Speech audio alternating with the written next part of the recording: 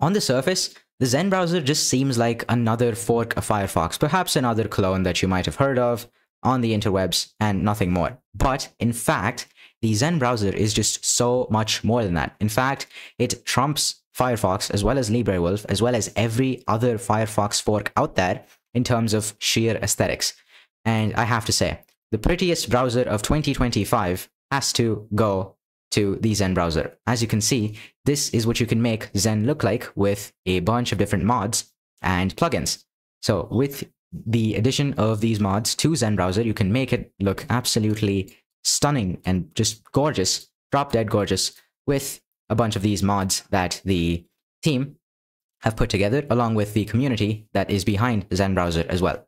That is what allows you to get this fantastic blur on Hyprland, along with making the browser much more minimal in terms of getting a sidebar that looks like this, along with the ability to hide the toolbar, or the title bar, whatever you want to call it, along with the sidebar whenever you have a page opened.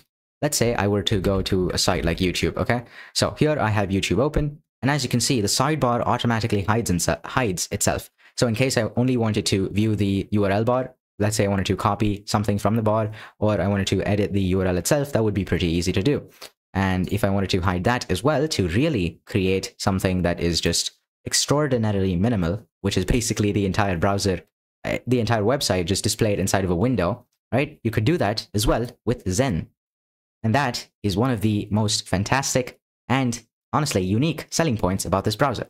Now, how exactly should you customize it in order to get it looking a little bit like this? Well, the answer just boils down to the mods that you use. So let's revert this back to just hiding the sidebar. As you can see, the URL bar just honestly looks so good, especially when you configure it with the right mods so that you can get a quite symmetrical look over here with one icon here, and one over here in the top right, as well as the top left. So this just looks fantastic. Now let me show you exactly how you're supposed to go about creating something like this for yourself.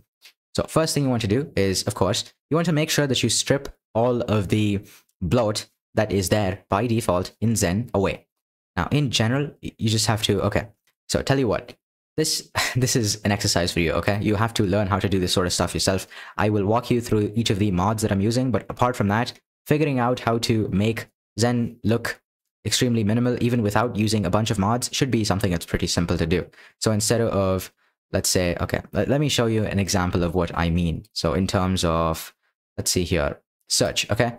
Now, by default, what happens when you try and search something is you're going to have all of these search engines being displayed. And not just that, but then you also have your browsing history and so on and so forth. Well, as you can see, there is none of that over here. And instead, we have this really cool animation when I try to change anything inside of the URL bar. That is something that I will show you. But even if you did not have this mod installed previously, right, just not having the browser history and the download history being saved and whatnot just makes it so much easier and prettier to look at, even without using mods. So just make sure you're able to get Zen looking very minimal even before you start to use any mods. Okay, and once you do that, you are going to be ready in order to step into the wonderful world of customizing Zen with mods. Now let's actually click on Zen mods and let me show you all of the different mods that I'm using. And guess what? You might have thought that I have probably something like 20 different mods over here, but in fact, I actually don't. All the mods that I have here are just 6. And these mods are so easy and so simple and just fantastic to customize that they don't even take that much effort. All you have to do is just visit the store, okay, turn on the mod, just basically install the mod, which gets installed in a second or two. And once that's done, you just have it installed. You can just afford to forget about the mod itself and just go about using the browser like normal. Now, first thing is, of course, going to be hiding the back and forward buttons. So if you've noticed, okay, by default, you're not able to hide the back and forward buttons on the URL bar over here. So if I were to disable this mod temporarily, this is what you see. And in fact, this is the exact setup that I had right before I found this mod. So in order to make things look more symmetrical, instead of having to put both of these buttons in the same place, I put one over here, right to the left of the URL bar, and of course, one to the right of the URL bar. Chances are, if you're going to go back, you're most likely going to do that right to the left of the URL bar anyway, which is why I put that over here. Now, I could also do something like taking this and shifting it over here, okay? Probably giving it a completely different look that still looks good in its own right, but nothing beats the minimalism of just having 2 icons that basically don't need to be removed because they actually serve a purpose, which is why I have this back forward always hidden mod being enabled here. Now, if you want to actually install this mod, you're supposed to go to the ZenMods website, and here you can just take a look at all of the different mods that they have. Now, by default, you're only going to be able to see 12 mods, but then they actually have 96 mods in total. So there's almost 100 different mods for you to choose from. If you want to install the mods that I have already over here, such as this back forward one, you just have to look at it over here. So back FWD, yeah, back forward always hidden. So if you wanted to, you can just install this mod, click here, and then click on install mod. This says uninstall mod because I already have it. Otherwise, it's going to say install mod. Once you do that, you're going to be able to hide the back and forward buttons from your address bar, from your toolbar over here. So that is the first one. Next one is to hide the extension name. Right now, this isn't actually in much use, but this becomes extremely handy whenever you're using a extension like Night Tab. So Night Tab used to be a really popular extension back in the day in order for you to customize your Start tab, your new tab page, basically. So if I look for Night Tab, it should still be over here, okay? Now this one was actually extremely popular on Chromium web browsers, right? This was the go-to back in the day in around 2021. That was actually when I started writing, so it's been almost over 4 years now. But anyway, Night Tab, still super minimal. As you can see, this is what it looks like. Looks pretty cool. Looks really good, in fact.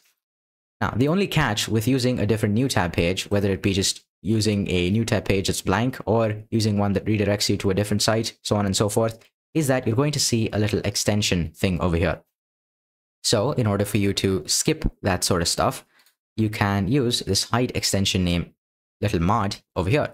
So if I were to show you what hide extension name looks like, yeah, as you can see here, extension, so on and c.eu new tab page. So instead of having this absolutely hideous, horrendous thing being displayed inside of your URL bar, just cluttering stuff up and then making it look unprofessional, instead of that, you can install this mod, which will basically get rid of this extension name on a new tab page, which means that you're not going to be seeing this, which makes your experience of the new tab much better. And it seems like the new tab page is actually a part of the browser itself, which just makes it so much more pleasant to look at instead of having to stare at this extension name every time you open your new tab page. So that is what I have for the new tab. Okay, so that is for hiding the extension name on new tab pages. After that, this one is more of a quality of life change. This is basically adding some top and bottom margin to the nav bar, to this toolbar, title bar, nav bar, whatever you want to call it, so that it doesn't look too tight. Now, this can actually be made to, okay, I can actually show you this better if I switch to a different theme.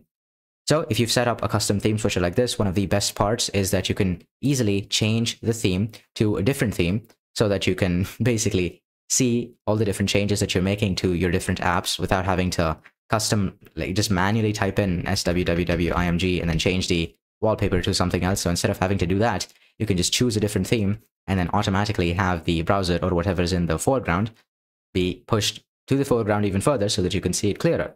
And by the way, if you want to learn how to make something like this yourself, not just copy and paste someone's dot files, but then actually learn how to make custom theme switchers like this one, which don't just change your wallpaper, but then also change every single aspect of your system, right? If you want to learn how to make something like this yourself, you can go ahead, click the first link in the description and check out Hyper Accelerator.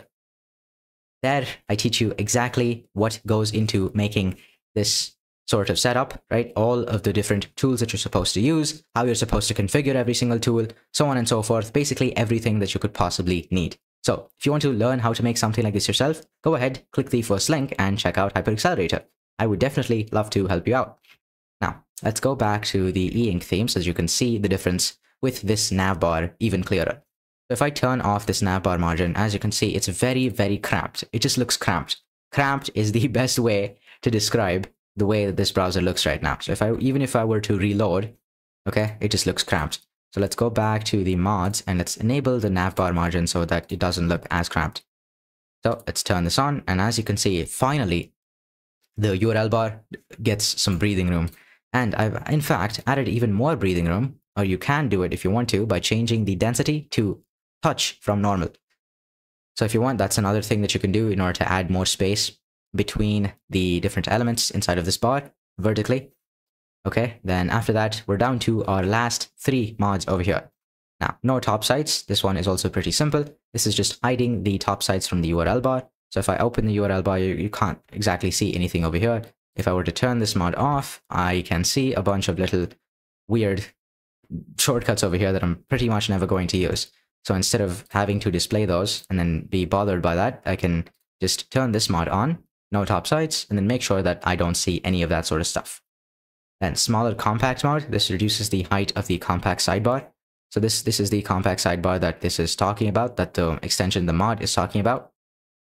If I were to turn this off, okay, this is what the compact mode looks like. Now notice that if you don't have this smaller compact mod enabled, okay, and you have the full size compact mode enabled, this navbar margin is going to basically conflict with that. So here you can notice a little bit of overlap between the navbar as well as the toolbar, the sidebar. So if you don't want that, you either have to make sure that you use smaller compact mode as well as navbar margin together if you want navbar margin. Otherwise, you can just turn this off and there you go. It looks fine. Here you don't have any overlapping issues. That's it. So let's put this back to normal. You can also customize the height of the sidebar as well. So if you wanted something that was a little bit more vertically, what do you call it, taller, you could do that. If you wanted something shorter, you could do that as well. Now, the extension or the mod that you have been waiting for the most, which allows you to turn Zen browser into this absolute masterpiece, freaking masterpiece of a web browser, masterpiece of a blurred window, is transparent Zen. So here we have transparent Zen, which is going to make the Zen browser's tab background transparent, get smooth animations, all of these sweet animations that you see here, along with everything else. So if you hadn't already seen what switching between different tabs looks like, this is what that looks like. Now, if I were to highlight the URL bar, this is what highlighting the URL bar looks like. Now, my transparent Zen settings, this is what they look like. Now, as for transparent Zen, first of all, you have to allow transparency. Secondly, you have to make sure that you allow transparency on Linux. Now, because the Zen browser is cross-platform, you can use it on Windows, you can use it on Mac OS. However, because we are on Hyprland, which is the GOAT of displaying blurred surfaces, okay, dual Kawase blur, that's the blur, what do you call it? Blur system or blur mechanism that Hyprland is using. In order to make the most of that, you're going to have to check allow transparency on Linux. Now, you can also choose to disable transparency when not in focus. However, that just defeats the purpose, right? So we'll just keep the transparency even if the window is not in focus. Then you can also have a transparent sidebar, which includes bookmarks, history, and sync. Now, this only works if this sidebar is actually, there you go. This is what I meant. So if you want the sidebar to also be transparent, you're just going to have to make sure that compact mode is disabled and that you can see both of the stuff here.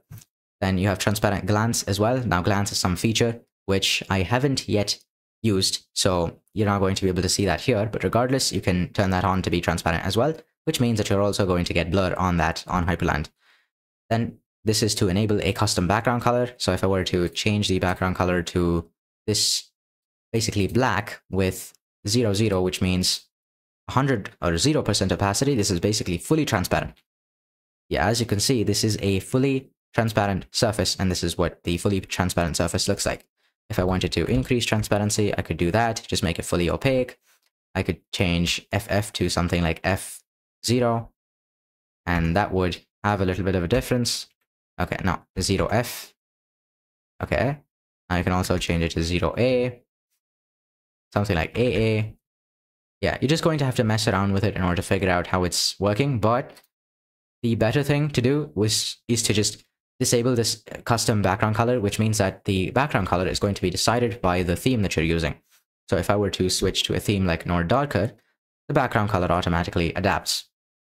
That's it. So this ensures basically no matter what theme that you use, no matter what theme you're using inside of your custom theme switcher, the background color just stays in such a way that each of the text elements inside of the browser itself are visible and readable. Then here you have a bunch more quality of life stuff, like removing the shadow around the web page. If you wanted, you could do that. Otherwise, you get the shadow. The shadow honestly looks pretty cool, so I'm going to keep that. Then you can enable a custom background image in full screen. Always show custom background image. You can mess around with background images. Then you have an empty tab logo, which if you choose to enable, you're going to see the logo for the empty tab, whether you can, whether you, god damn it, either want it to be disabled, enabled in grayscale or inverted. You can choose different options. Here you have the logo for the empty tab stuff, and so on and so forth. Now, I'm not actually using most of these features from here to about here. The main thing that Transparent Zen does for me personally is to turn on transparency. That's one thing, and add in the animations. So tab switch animation is one of them, URL bar zoom, that's another one, and trackpad swipe animations. I haven't personally noticed what the trackpad swipe animations look like, but as you can probably guess, they look a little something like this.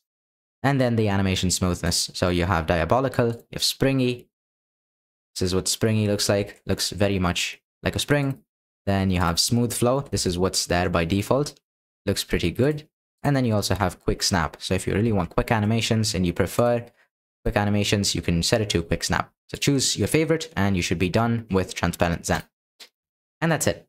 Those are the only 6 mods that I currently use in order to make Zen much cleaner looking, along with more minimal looking.